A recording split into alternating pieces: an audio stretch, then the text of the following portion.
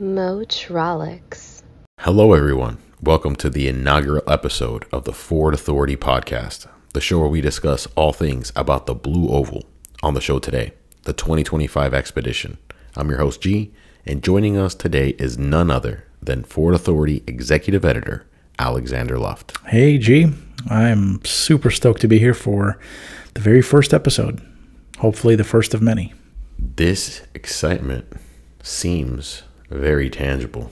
It's tangible and it's very appropriate with it'll go hand in hand with our topic today. Fantastic. So there's a lot going on with the new expedition, but a little bird tells me you had to go to the grapevine to get all the details instead. Yeah, I wasn't invited. Please tell me this isn't so. Oh yeah, it's so. They like you a little too much. Yeah, they like me way too much. So they decided not to invite me to their to their festivities. So the 2025 Expedition, Ford's calling it all new. I don't know how all new it is, but it does have a new exterior and it does have a new interior. The engines and the transmission, all that carries over. And, for the most part, the platform as well. There's some tweaks to the chassis, but it has a brand new exterior, a brand new interior, a revised trim level lineup, a bunch of new comfort and convenience features, and better ways, maybe smarter ways would be the better way to put it, smarter ways to use the cargo. So I guess we could start with the exterior and see where the night takes us, huh? Let's do this. The Expedition, to me, from just an exterior design standpoint, it always looked like an also-ran. I'm not going to mince any words about it. To me personally, I've always been a fan of the Expedition, but just on looks alone, it's always played second fiddle to the likes of Tahoe, Suburban, and Yukon. And potentially now, the new Toyota Sequoia as well. So the new Expedition, the 2025 model, fixes all of that. It doesn't look frumpy at all. It trades in that look. I don't know. I don't even know if it was frumpy before. It was just forgettable. Maybe that's really what I want to say. So it's no longer forgettable. Now it looks much better. It looks good. It looks modern. It looks aggressive, depending on the angle. Yes, it's still a full-size body on frame SUV, available in regular wheelbase Expedition and extended wheelbase Expedition Max flavors. There's a new front fascia with a framed front end and a new flat Ford logo. In some trims, it's no longer a blue oval. It's a black oval, which is a pattern that we've been seeing across the entire portfolio almost, starting with the F-Series trucks and now the Expedition as well. I will tell you what I did find out the hard way, and that is that the fascia was supposed to have been different than the one that we're seeing today. So the one that we're looking at now, no matter the trim level, it kind of has this like squared in design. Framed in, I guess you can is something that they call it. Well, guess what? It was supposed to be quite a bit different. It actually wasn't supposed to be framed in at all. It was supposed to have been framed out, according to my sources. But a decision was made at some point during the development process to change that and to go with a less costly solution, less costly option. So that's what we have here. The big news, I think, is the new split tailgate. Now, Ford Authority was the first to exclusively report on this very feature months ago, before there was any kind of press releases or spy shots. We reported that there will essentially be a tailgate that represents kind of the 1/4, 25% of the rear end there. And then the remaining 75% or the 3/4 will essentially be the lift up, lift gate. So that's essentially what this is. There's quite a few benefits to going with a setup like this. And this is not something that's new per se in the industry. The BMW X7 has had this. In fact, I have one in my garage. And the Range Rover as well has had the same kind of or similar kind of solution. So this is new to the Expedition. This is something that we also see on the Lincoln Navigator, the 2025 and newer Lincoln Navigator, which of course is the Expedition's platform mate. So the tailgate, for example, it has enough support in it to be able to withstand 500 pounds. So, you can have a couple of burly guys sit on that thing and it won't cave. Or one extra large life woman just sit by herself in the back and you can support her. Yeah, anyone. Or you can have 4 kids or however, whatever. You want to break down 500 pounds anyway. Whoever wants to sit back there and no judgment. Yeah, it's fine. Good, I like it. Yep. There's an available, meaning optional seat back. It's part of the optional cargo tailgate manager, which essentially can transform this entire tailgate area into a serving table, which is really neat. And of course, there's power outlets in the cargo area there in the trunk area that are quite helpful if you're doing a cookout or some other kind of tailgating or camping or something else. The story about how this came about, I actually do have another hard-earned story that I could share with you about how this entire feature came about in the first place. And what I've been told by my sources is that years ago, there was an executive, I'm not going to name any names, but there was a Ford Motor Company executive whose wife actually was driving a Navigator. And she had gone to the wine store and had picked up a few very expensive bottles of wine. And she got home, opened up the tailgate, the lift gate, actually. This is before, obviously, this feature was introduced, the split tailgate. And what happened? Well, since the Navigator, their driveway was kind of at a bit of an angle, those bottles came pouring out and dropped and fell and broke. And let's just say it was not a good night for that person and for their significant other. And so the next day, that person, the exec, came into work and said, why in the hell do we not have a solution for this? Forget about nets and cargo nets and, organizers and all that stuff. Why do we not have a solution? Is there nothing better? Really? Is there nothing better? And it turns out that there is. Range Rover has had it for like a decade. And the BMW X7 has had it since it came out in 2019, 2018, something like that. 2019, I believe. 2019 model year. So that's the backstory about how this actually made it into production. Very interesting. Mm-hmm. The rear end, like the lift gate and the tailgate door, actually finally looks good. It doesn't look plebeian anymore. So it has this really expressive, really noticeable black trim, along with a pair of horizontally oriented secondary running tail lights, essentially, or secondary running rear lights. It really complements the look very well of this vehicle, and it looks even better if it's a lighter color or a color that you can see that black contrast on. It looks great. And then there is another feature, which is the open-on approach. So if your hands are full, before, what you would do is you would kick, right? You'd have the key fob on you, and you would kick under the trunk, essentially, and voila, the rear door, the hatch would open.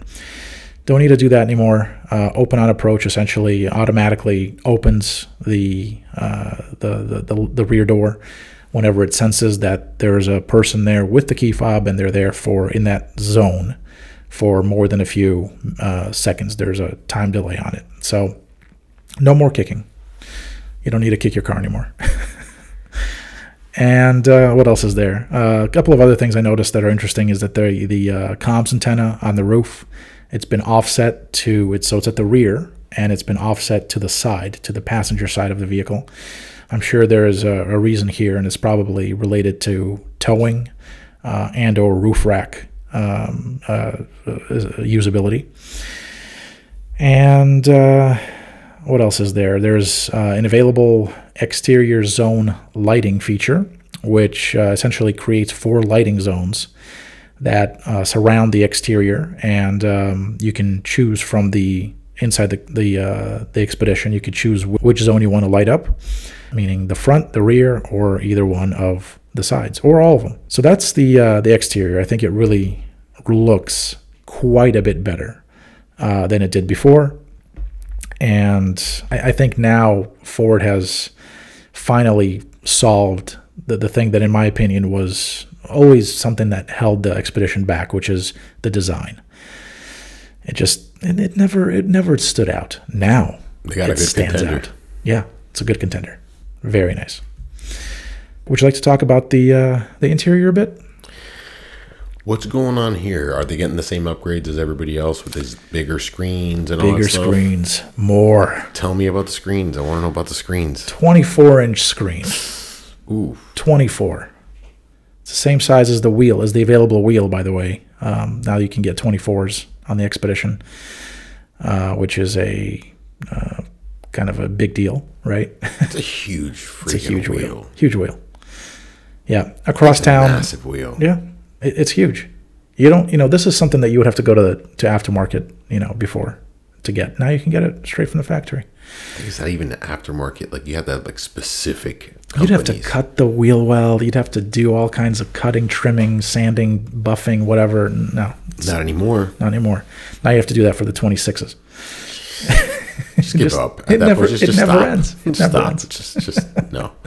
It will also never end for the displays. So 24-inch display that is positioned above the dash. So like a lot of new vehicles today, the 25 Expedition has this kind of dual-tier, two-tier display configuration where you have one display that's far away from the driver, kind of almost at the base of the windshield, and then another one that's closer. So in the case of the Expedition, it's the 24-inch display that is kind of spans where the gauge cluster to the end of the center stack screen, where that space, it spans that area. And then there is another smaller screen where the traditional center stack screen would typically reside. So the setup is quite interesting, and it's not a coast-to-coast display like the Navigator has, which is, it's essentially pillar to pillar almost. In this case, the bigger display, the 24-inch display, is smaller. Nevertheless, it still does quite a bit. It does a lot of things quite well. It seems like, for instance, one of the things that it does, the positioning, just from the basic positioning element, positioning it all the way at the bottom of the windshield really enables the driver to look ahead at the road and also keep that display in their field of view, which is very nice. And they can do this, the driver can do this, not by looking through the steering wheel, but over the steering wheel. And to do this, Ford had to overhaul the steering wheel. So now it's this, I'm not quite sure how to call it. It's an oval. Yeah, it's no longer a perfect circle. No, it's an oval-like thing. So it's like a flat bottom. You'd have flat bottom steering wheels in sports cars, race cars, what have you. Now this is a flat top and kind of sort of a flat bottom as well. It's like squished. If someone took a typical steering wheel and they just teek, that's what happened here. Doesn't look bad though. I don't know. Does it? I think it flows. I mean, it's weird what they did with the dashboard. And I say weird in the best way possible, because you opened up an enormous amount of space. You reposition screens that make perfect sense. Put them down the line. I don't want to chase screens when I'm looking down. The screens that I do need to interact with, they're close. Yeah. It makes sense. But it's that steering wheel. It's different. It's very different. It is. It's weird. It will take some time for me to get used to this. The one thing that I have to say about the wheel, and this is probably going to be a very divisive topic, as most things are these days, it seems. But this is an Expedition. Okay, this is not a Ford Fiesta. All right, this is not a Ford Focus, a Ford Escape, or some other, fun, cute, cozy little car. This is the Expedition, and now with the exterior appearance that this overhaul delivers, you essentially have this very burly, manly, masculine, aggressive design. And then you climb inside and you got this little wheel. You got the wheel. It just doesn't, to me, it doesn't work. The exterior is beautiful. The interior is good, but the two do not correspond to one another. That's my take. It's an approach on personality. You get one personality outside, right. One personality inside. Dr. Jekyll, Mr. Hyde type of thing. Kind of, in its own unique little way. Yeah. Beyond that, there's, the infotainment system itself. It's designed to prioritize the use of voice. So, Google Assistant is there. It's built in. Alexa is also built in as an alternative for in-vehicle controls. So you can do things like set in-vehicle temperature, search for information, request, specific stations, satellite radio stations, broadcast stations, find destination, what have you. You can do that via voice. And, of course, all the other tech features, the modern tech features are here. So, Ford connectivity with Wi-Fi hotspot and embedded Google Maps functionality. There's Blue Cruise, which is, of course, Ford's hands-free driving assistant that is now available on, according to Ford, almost 90% of all Expedition models. So Platinum, King Ranch, and Tremor, as well as Active, all of these are equipped with the Blue Cruise hardware, thereby making them compatible with Blue Cruise.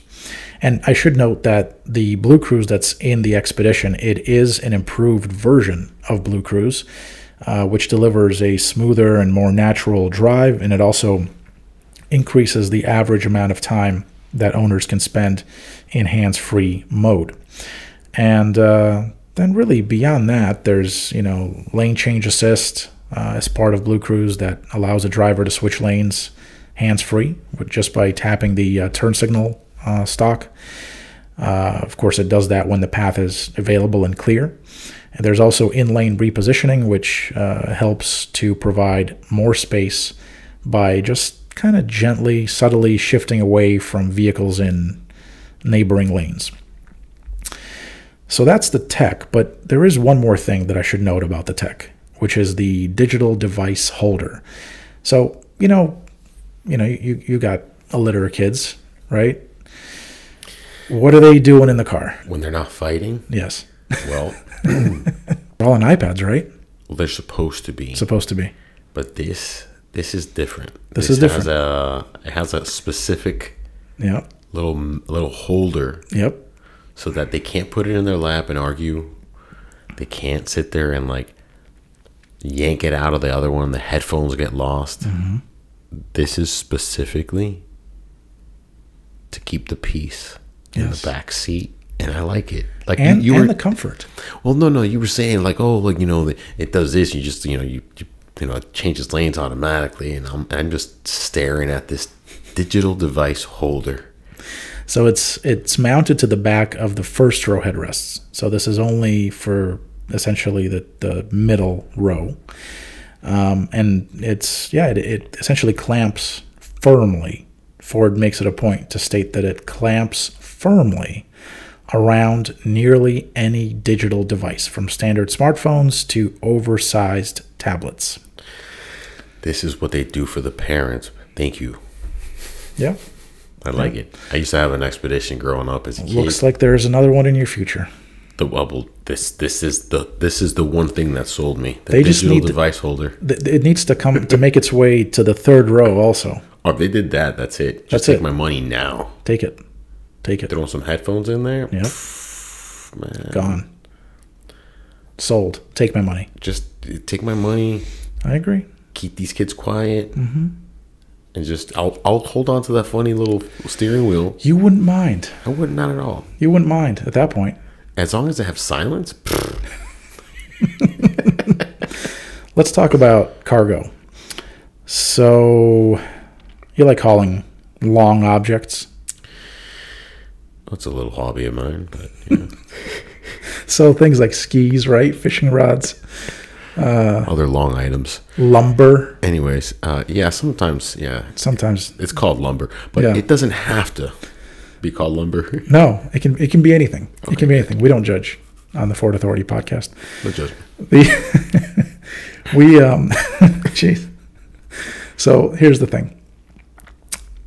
With this 2025 Expedition, there is a new type of flexible third row seating. So it's a 40-20-40 split on the third row, meaning that the 20 is in the middle and it can fold down that 20, which enables someone to just load a very long piece of lumber or skis or hockey sticks or anything.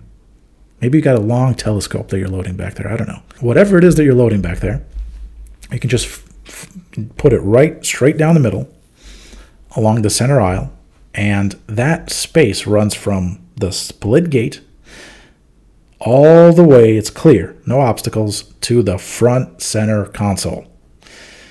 And this works with, the regular bench seat in the second row, which is also a 40-20-40 split. And it naturally works also with the captain's chairs in the second row, which automatically have that, that split down the middle as well. So this is a genius idea. I don't know how or why we're only now getting to this right now, but this is it takes utility to a whole new level. It's a smart layout. Very smart. Yep. Because you're maximizing that space. You're maximizing what you can even use this for. And you're still able to seat 6 passengers comfortably.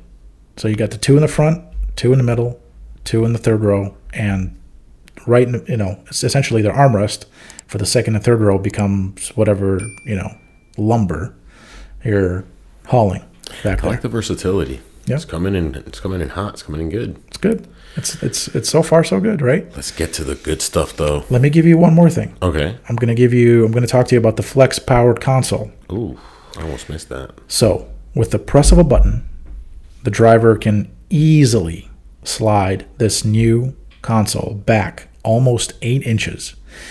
And what that does is 2 things. First, it opens a secure storage place in the front at the bottom of that center console that essentially ended up sliding back. So you can store purses, valuables, right?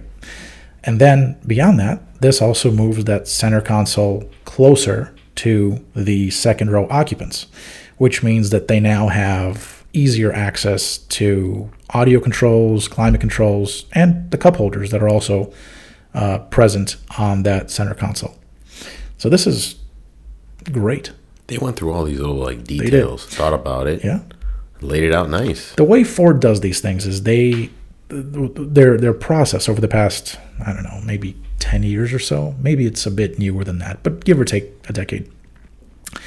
Actually, I will tell you exactly when it started. It started with the F-150, the 14th gen F-150. So that was 2020, 2021. So only about 5 years now, give or take.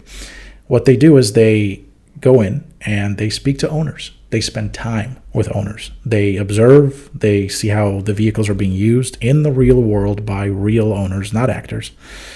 And that's essentially how they hone in on and zero in on these improvements. It's a good strategy. It's a solid strategy.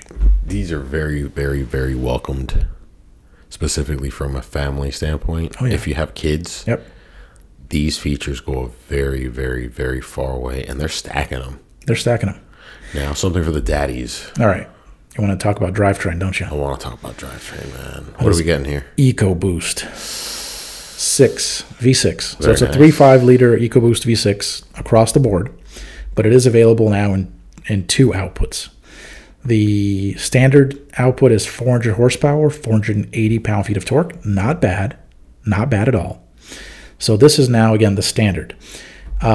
This, I should note, in the outgoing Expedition, this was the mid-level output that was essentially used on Limited, King Ranch, and Platinum. And the base trims prior, again, on the last gen model, the XL, XLT, STX, I believe, all of those got 380 horsepower and 470 pound-feet of torque. So now you're getting more power and more torque, and it's standard. And then you have the high output version, the HO. The high output version gets you 40 horsepower more, so that's 440 horsepower now, and it gets you 30 pound-feet of torque more in terms of torque, so 510 horsepower now. And that's standard on the Tremor, which we will get to in a second. And it's available on the Platinum. So very, very healthy numbers.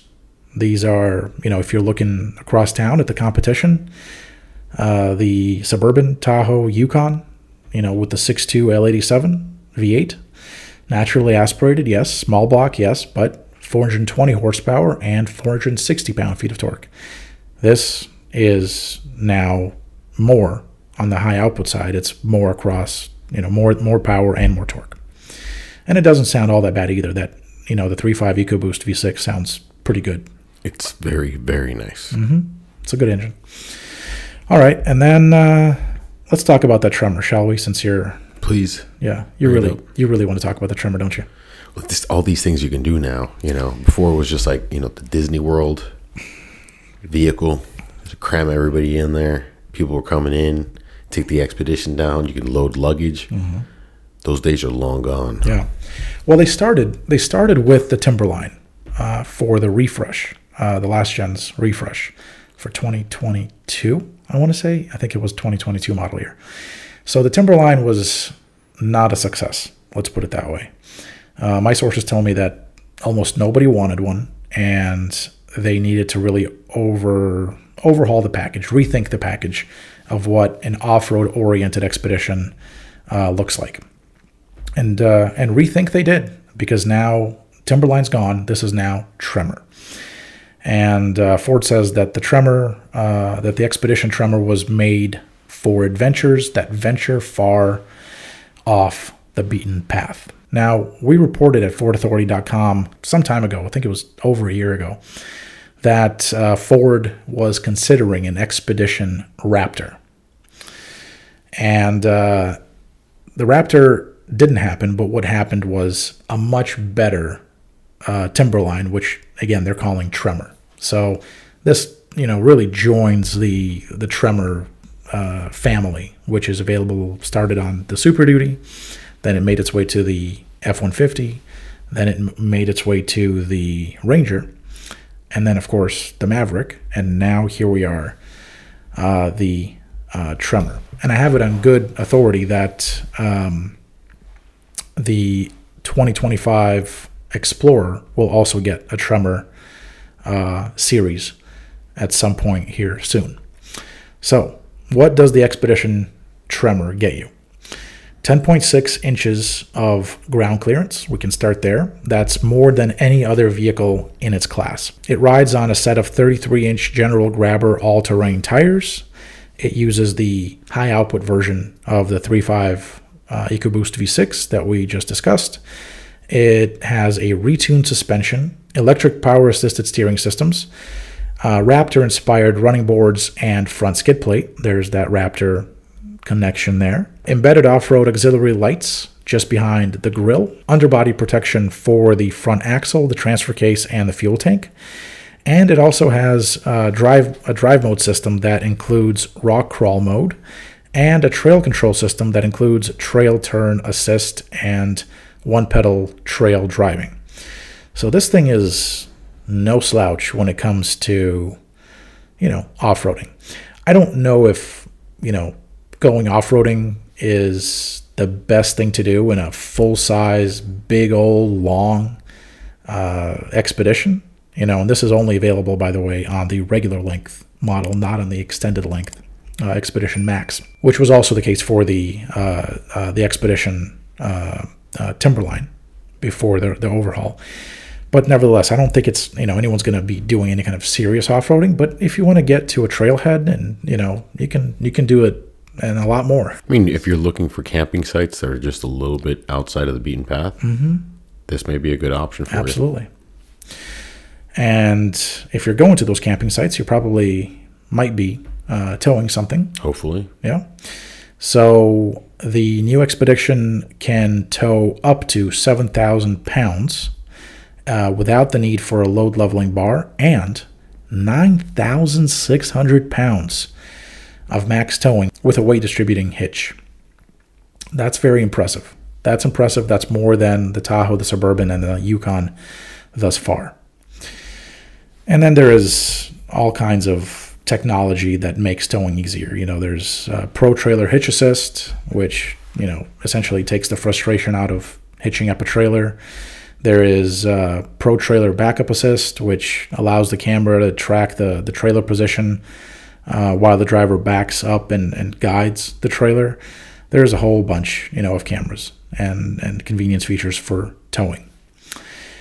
And I think that brings me to the lineup. So the lineup, it consists of the regular wheelbase and the long wheelbase Expedition Max, but the trim level hierarchy has been overhauled. So prior to this 2025 model year redesign, Ford offered the Expedition in XL, STX, XLT, Timberline, King Ranch, and Platinum trims. Now, the XL, STX, and XLT essentially are being consolidated into one trim level called Active, which is something that Ford has been doing across its almost entire utility vehicle portfolio, including the Escape, the Explorer, and now the Expedition. So Active is the base, then there's Platinum, there's King Ranch, and Tremor. So that's the model line. And from a timing and launch standpoint, ordering for the 2025 Expedition will open up on the 24th of October. And Ford says that the first units should begin to arrive in dealer showrooms in the spring of 2025. So that's the Expedition right there. 2025, new, refreshed. Any thoughts? Well, I don't know what to call it. I don't know if it's new or refreshed. It's just new. We can call it new. All right. I mean, it's a carryover platform, so how new is it? But there have been vehicles that have, they've done carryover platforms on, and we've called them all new. So, okay, we'll give them the benefit of the doubt and say that it's all new. It's new to the market with this new composition. It is, yeah. My whole thing on this vehicle is this: finally, I can't stress this enough. Finally, an Expedition that doesn't look dated and it doesn't look stale. 100%. At launch. 100%. It looks, this thing, they did such a good job on the design. The front end could have been better, by the way.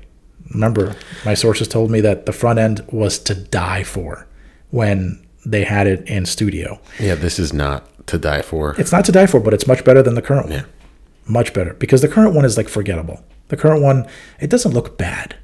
It's not offensive. It's not a Pontiac Aztek, right? But it's just, if you're spending, these are not cheap. These are expensive. These are not cheap vehicles. If you load one up, you're looking at close to $80,000, $90,000, $100,000. You want something that looks good, that maybe it doesn't need to jump out from within the crowd, right? And say, hey, look at me. I'm a Range Rover and I'm a bouncing Mercedes-Benz GLS class or whatever. No, maybe that's not what you want. But you do want something that makes you, after you park it, makes you do a double take as you're walking away from it into the bank. They had that for a very long time. It had that feeling of that the Expedition would just get the hand-me-downs from the older brothers. Yep. And yeah, they weren't bad. Or from Lincoln. Yeah, it wasn't bad, but it wasn't good. It just wasn't great. Yeah. Yeah, it was all right. And this is much better than all right, just in design alone. So that to me is, they've got the they've got the formula down here. Finally, they fixed the design problem. It's not forgettable anymore. And I should note that this space, it is very, very important to Ford. This is a space that is second to the F-Series for Ford as far as profit. The opportunity in this segment, this body and frame full-size SUV space, so you have the Expedition, Tahoe Suburban, Yukons, the Toyota Sequoia, Nissan Armada, and now you have the Jeep Wagoneer. That's it. That's the whole segment right there. But the amount of sales in this space is very healthy. The segment is growing, also very healthy. And the profit margin, it's good. It's good. So Ford, for the past few years, ever since GM launched the current generation full-size SUVs, so that, the Tahoe Suburban, Yukon XL, Ford has been pushed down by, really Tahoe and Suburban have always been number one by volume. But the Yukon, it's always gone Tahoe Suburban first, Expedition second, Yukon third. Ever since the 2021 model year Yukon, what's happened was Expedition sank to third in terms of sales rankings. So Tahoe Suburban far and away the sales leaders, then Yukon XL, and then only then the Expedition. And that's not a good place to be. I mean, they're still making money, they're still healthy, but they were getting out-competed. That's really it. That's the best way to put it, I think. And so this is a much better vehicle to go to war in this space. This is a much better effort, much more attractive exterior, much better interior. Don't know about that steering wheel yet. We'll see. But a lot better technology, a lot better usability, a lot better cargo, unique tailgate. No one else has this in the segment right now. Not even the GM twins, or I call them twins, but they're not really twins anymore. The GM offerings. Not even Jeep, which up until this point had the newest vehicle in this space. And this is a hot space. Chevy and GMC, they just refreshed and they will soon launch the refreshed 2025 model year Tahoe Suburban Yukons. So Ford finally no longer brought a knife to a gunfight. They brought a real gun. Looks like it. Excited to see what how the market reacts to this one. Yeah, because it's a very good offering. You got plenty of features. You got plenty of personality types you can pick from within the lineup. Hey, maybe they can send us one to drive. It'd be nice, or just invite us to a reveal event once in a while. Who knows? I just want to see the whole iPad holder in the back seat. That's all you want. Shove the little kids back there. I want to take them out 30 minutes. If I'm coming back and I'm not ripping my hair out, I'll be okay. Good. Did you hear that, Ford? Let's make this happen. Anyways, thank you all for joining us on this inaugural episode of the Ford Authority podcast. You can find this show on the MOTROLIX Network YouTube channel and by going to FordAuthority.com and clicking on podcast. And remember, please hit that like button and give us a follow to stay up to date on the latest Ford news. We're currently working on getting this show into your favorite podcatchers. So if you don't see it in a podcatcher app yet, just give us a few days and we'll get that taken care of. Stay tuned next week for episode 2 of the Ford Authority podcast. And don't forget to visit FordAuthority.com for the latest Ford news. MOTROLIX. FordAuthority.com is an independent enthusiast website and podcast and is not affiliated with, sponsored by, or otherwise associated with the Ford Motor Company.